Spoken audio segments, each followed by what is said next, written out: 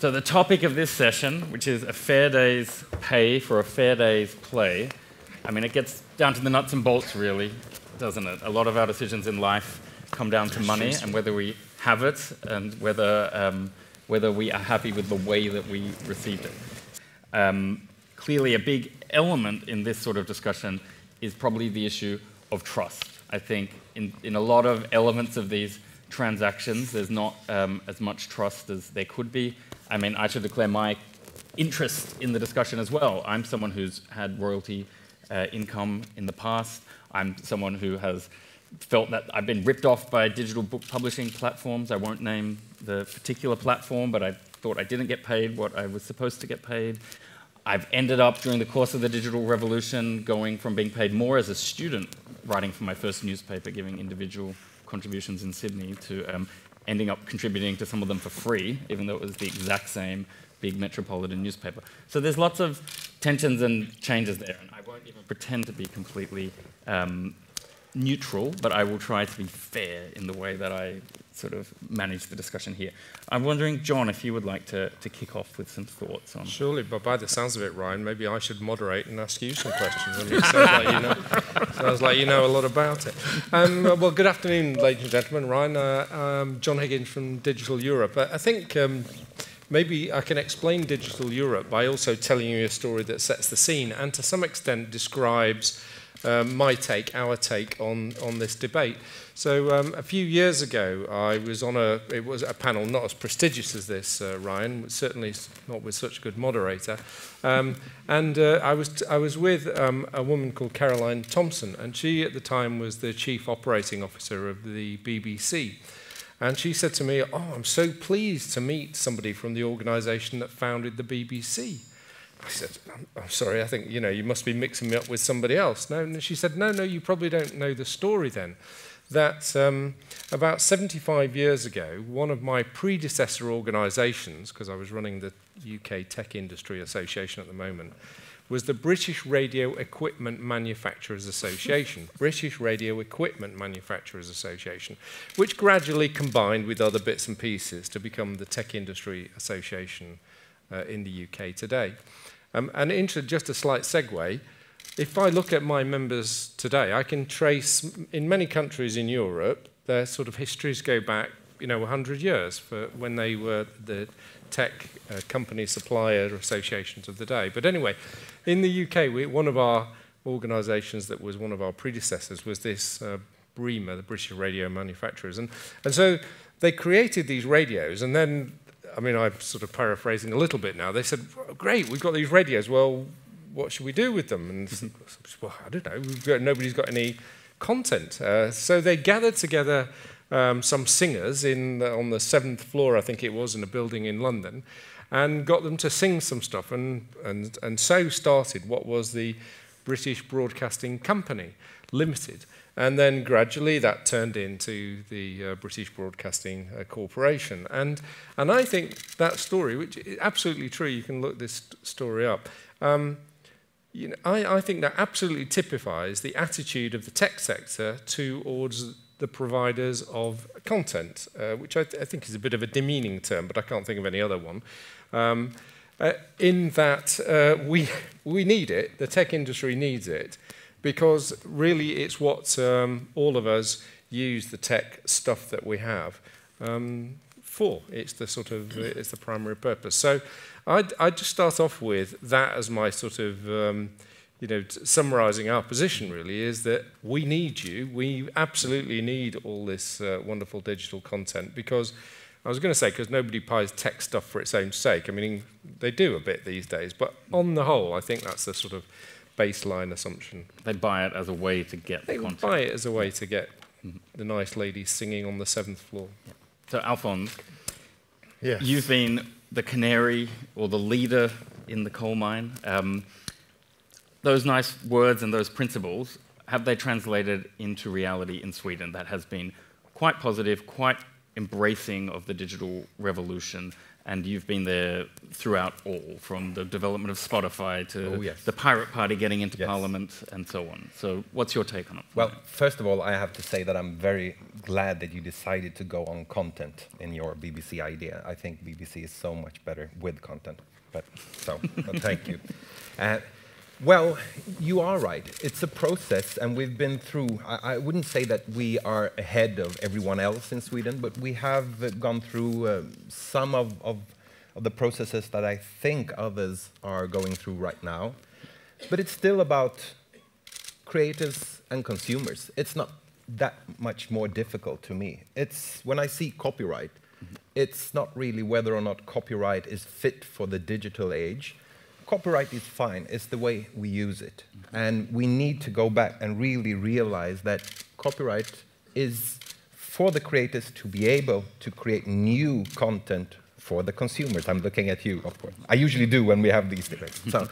But there are still problems. And problems is that we have great middlemen, we have great people working, making available, but not enough is really getting back to the creators. And I'm sorry to say that. It's always. And is that a problem with how collecting societies work? Is it that we, in fact, obsess too much about copyright? No. Should we get our money from other sources? No, the thing is that I don't think that me or the creators want anyone to give us, it's not a matter of us being needy.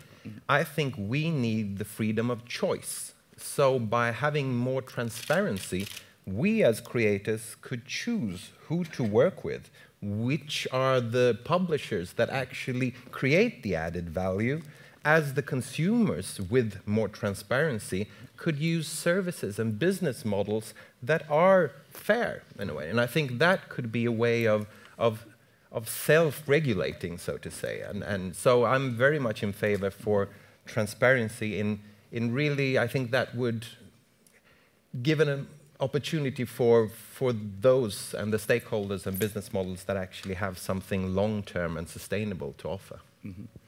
Now, Michel, you're a bit of an administration geek. Is that a fair I don't know if you're an administration geek, but I will certainly correct an administration mistake.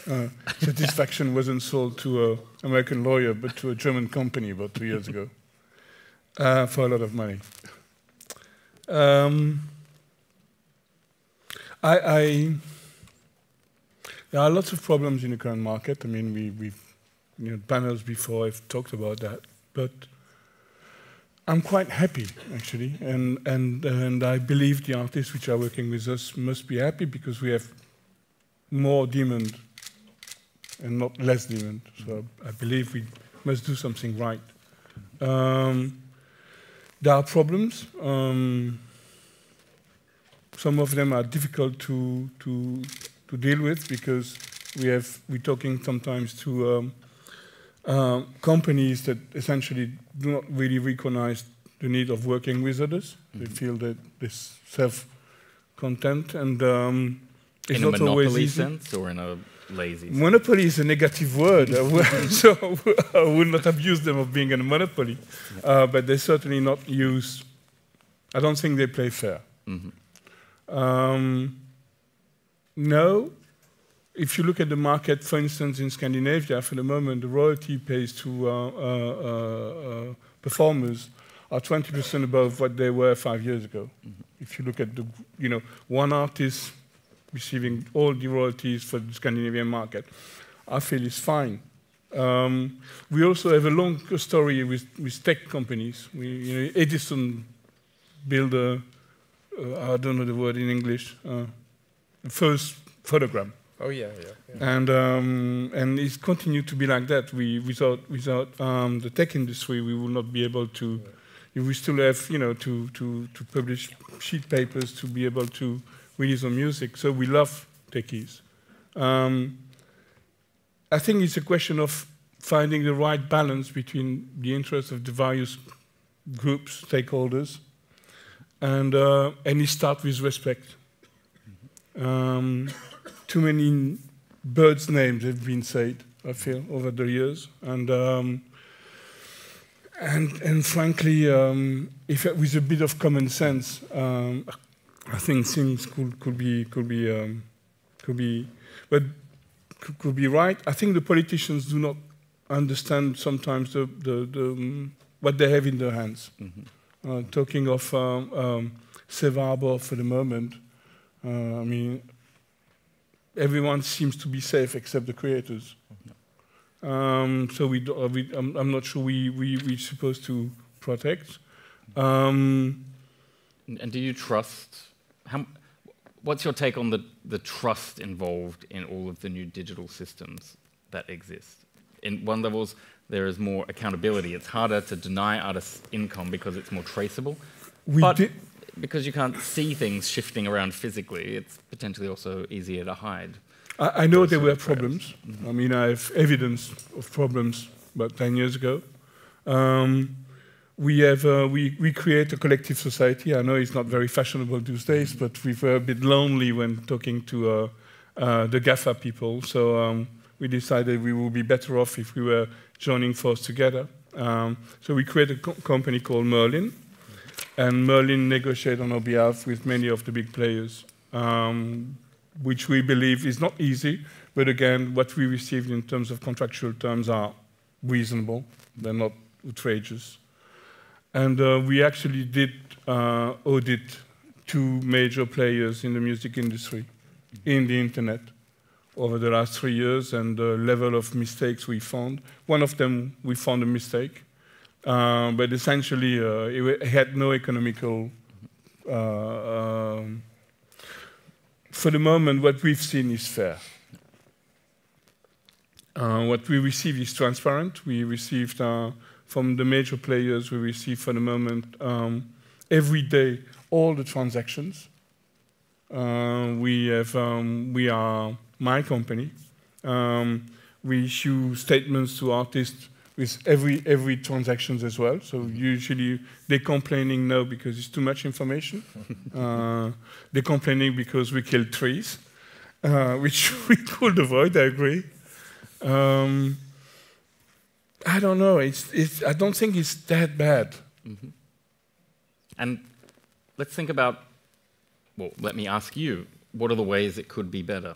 So I can imagine, well, if we have the starting point that we want creators to be paid well, what else can be done? Should we be looking at issues like the tax system and not just looking at how you structure copyrights and licenses? Like, should there be more systems where people consider tax credits for artists or other forms of support that mean that creators are able to live and create, but where you're not asking too much of what is obviously sometimes a fragile digital business environment?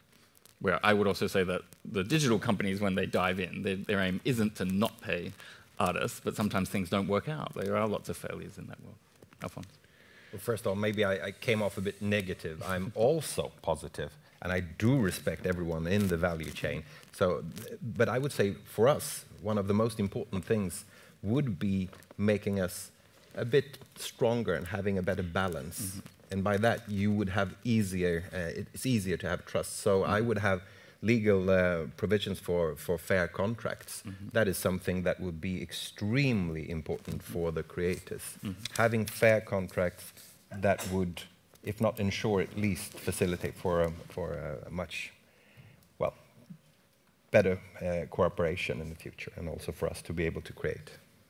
I fully agree. That's why we also have, in Europe, we work together with a trade association called Impala, and it's a winner at the international level, and all the, not all, but most of independent record companies have actually issued a Fair Digital Act, whereby we call for transparency. It's a quite extensive piece of paper, which have been published, ratified by most of our members, and used by lawyers. When we go into the negotiation, of course, they say, you sign this piece of paper, I suppose you're going to put it in the contract. Which you say no, but you're in a difficult position. So I agree. And I think for the moment, one of the problems is the absence of transparency of the majors. And they're actually polluting the entire world, including the image of my sector, which is the music sector, because I think if they were changing the way they account to artists, with a bit more transparency, everyone will be more happy and we will have a better image. Now, John, one of the big challenges, if I can put a couple of words in your mouth, running a big organization like Digital Europe is it's full of big individual beasts who often want to do things their own way or don't always have an overlapping interest. But I wonder what extent there is some kind of common interest among your members to sort of generally support content and creation ecosystem. So not through individual policy positions necessarily, but somehow working to make sure that that there is a better atmosphere and more encouragement for creators in Europe. I think there's when you've got 60 big tech companies and associations from every country of Europe and a little bit beyond, Norway, Switzerland, Ukraine, for instance. I mean, clearly you get a diversity of views. But, go back to what I said at the beginning, it's in pretty much everybody's interest in the tech sector that we have vibrant supply of material that people want to access. So I think it only varies really on how important the consumer market is to their business model, because for not all of my members is this of direct interest. I mean, our members range across the whole of the application of digital to Europe's economy and society. And as I think in the last panel was mentioned, if you think platforms in this industry are important, wait till we really get into the debate about platforms in the automotive industry. Then you will see things heat up. And I think that's absolutely right. For many of my members, the creative and content industry is just one sort of industry sector, and it does vary. But I mean, at the risk of us all being sweetness and light and agreeing with each other, let's throw some sort of controversial subjects in and see what my panelists think about them, if I may. So, first of all, I think the concept of fair is a strange one. It's hard, isn't it? I think it's right. I think I'm right in saying that the economists won't use the word fair because it means so many different things to different people. And maybe what we should be searching for instead is sort of happiness or more than satisfaction. Mm-hmm. So what we want is people in contractual arrangements that are at least satisfied, if not happy, if not delighted. I mean, because an ideal contractual arrangement is one where everybody feels that it's win-win. So I think this idea of fairness and value gap and these things that we're hearing more, I think less from the creators and more from the political sphere, I think those, we ought to dig into those and talk instead more about satisfied partners to a deal. And I also think, I don't know if you're going to come on to it afterwards, but this idea that somehow we should have levies on streaming services in some way to compensate. I don't know if you're going to come on to that. Well, let's talk about it. Shall we? I mean, a YouTube tax doesn't... because this is one of these things that strikes me as... I come from, you might be able to tell, from the UK, where we didn't have that concept. So when I first got involved in this issue of levies, it seemed like a very strange, stealth tax to me. I mean, it's something that consumers pay that on the whole they don't realise that they're paying, and why should they be paying? And it's one of these things that's transformed from a genuine compensation for something, cassette tapes. Do you remember cassette tapes? You probably don't, actually. It dates back to those days, but these days it's become like a source of income that people rely on, almost like a window tax, in the old, I don't mean... Is there anyone out there who wants to defend or discuss copyright levies? Because they do strike me as very distorted from their original purpose. Yeah. Good, we got a bit of a disagreement on the panel then at least. Yeah. Good, okay, jump in guys. Thank you. Well, I'm not going to take time in defending it, but I would be interested in someone giving an alternative that would be even better for the creators. That's fine. I don't care about if it's a private... Does the money from the copying levies go to the creators? Well, I buy absolutely everything, but I don't buy them in the UK because it's the same price as in Sweden. But in Sweden, I know that a part of it, and it's a very tiny little bit, goes to the creators. That's fine. But it's not. That's not really what it's about. But how does it get to them? How do you get listed as a creator to get a bit of an iPad? Through analogy from as a professional, where you have you go through whatever has been listened to or sold in different areas. But I'm not saying but that it comes out of that collecting society info. It's not a government register that says you are now a creator. No, not at all. Get some money. But what I'm saying is that should focus be on trying to maximize the profits of the tech industry even more, or could we please just concentrate on saying how can we create something even better for the creators and the performance? Definitely. I mean, that's fine. That's the issue. To me, as a creator, I don't really care about the formats. And very sorry, I have to say, I don't really care about the companies being middlemen right now. They're probably gone, most of them, in a few years' time or 5 years' time. That's fine. I want me and my colleagues to be able to create in the future. I want diversity, and I want the consumers to have the freedom of choice to choose whatever they want to listen to. I will obviously share, I will share exactly what you've said. As a publisher, what is important is the way, am I making enough money in synchronization rights? I don't know. I mean, there are years where my people perform quite nicely and we're doing a lot of sync, and years where our music, for whatever reason, is out of fashion and we're making less things. Should we stop receiving synchronization music because it's part of a film and not the music itself? Actually, why not? My job is very simple. I receive money from 100 sources, including table levies. Sorry? Doesn't sound very simple. No, it is at the end of the day. Because I have to evaluate how many synchronization I'm going to make in every country. We have to test iTunes, Spotify, sales, vinyl, cassettes, no. and tape levies. And with this, I have a budget. And I use that budget to decide how much I'm going to risk next year in new production and new publishing. If someone wants to diminish the size of the pie to get a bigger pie, fine. I will simply have to release less artists and publish less work. Yeah. It's not a question of me trying to eat in your pie. It's simply a question of surviving. No. It has been said also during another panel that copyright, why? Why the fuck is they're staying 70 years after that, blah, blah, blah. Catalog, after 5 years, is a news. It's not true. Every year, for the moment, 60% of my revenue are coming from catalog sales. And if I had no catalog sales, no tape levies, I would have problems to release new artists.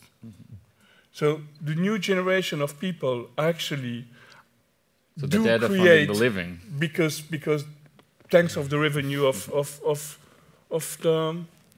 the ancient. So yes, I'm in favor of tape levies, not tape levies as such. If someone wants to change it in subsidies, fine, I don't care. But at the end of the day, I feel tape levies are righter than subsidies, because on subsidies is everyone, every taxpayers. When you buy levy is somewhat targeted. Yeah, when you buy a machine that can reproduce sound recordings, it's not. I find normal that actually you paying a tiny piece to the creators community. Now, we've got the pen holder from DG Connect in the room. That's the word I've been passed. So I'm wondering whether I could wrap up the panel by asking each of you if you've got one message or one request for Claire from DG Connect before these proposals hit our desks, possibly in September, I'm guessing, but certainly in the next few months either way. Alphonse. I would like to say that the first euro invested does not come from publishers or anyone else. It comes from us, the creators. When we create the content and we invest with our content, and we do it in startups, we do it in other companies and business models, that is where you need to put the focus. So you need to make sure that we are able to create, and I will say it again, we need fair contracts, and fair is not that strange, actually. Fair, to me, is something that is long-term sustainable for everyone in the value chain. That's it. Michel. I like the word fair. We're going into, we're trying to establish a campaign on fair trade, saying that independent music is like fair trade. So yes, I feel transparency and fair contracts should be the norm. And also people using our copyright on the net should also accept fair treatment, and we should receive the fair payment, and not on a value gap, on a fair value. Very well said. It's, you know, the one thing when there are so many things to address, Ryan, is quite a tricky one. But one of the principles that we use when we're thinking, is this a good thing or not? And I know this sounds a bit like 101, but let's go back to basics and decide what we're trying to achieve. And I think good value to creators has got to be one of those things as efficiently as possible. And I don't, not only do I not have the answers, I don't think it's my job to have the answers, but I think that ought to be our principle, good value to creators, in order that we keep this vibrant system going. And one of the things we see a lot in digital, and I think it's not unique to digital, it's actually part of disruption and change, is that whenever there's disruption and change, and digital causes that a lot, the people who come out the woodwork are those who are beginning to lose things through this disruption, and they have the loudest voices. So just be careful to keep the focus on what we're trying to achieve and not listen to the voices, particularly, I mean, disproportionately to those who are going to lose. Just to accept the fact that disruption is going to be uncomfortable, we have to take people with us. I remember somebody in the UK government saying to me some years ago, you know, it's not that government picks winners, it's that losers pick government. and I think there's something in that. Well, I don't want to stand on too negative a note there, but it reminds me of a book that I got given, and it was basically, I mean, the point of the book was to say that, you know, writing is not an easy profession or a vocation to get involved in. And so, yes, work hard at it, try all of these different tactics. But, you know, some people just aren't meant to be writers. And so there is an element of that in the creative industries as well, which is, yes, people need to be rewarded for good works, but not every work is good, and therefore it doesn't automatically deserve reward. I think we could count you in the good writers group, though, Ryan. Well, thank you, gentlemen. That was a pleasure having you on stage. Thank you.